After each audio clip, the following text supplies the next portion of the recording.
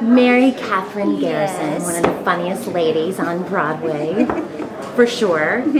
Can you tell us a little bit about the part that you play in Lend Me a Tenor? I can. I am lucky enough to play the very well-written ingenue, got some quirks, very interesting, sweet, funny little character called Maggie Saunders, who is the daughter of Tony Shalhoub's character and the love interest of Justin Bartha's character Max.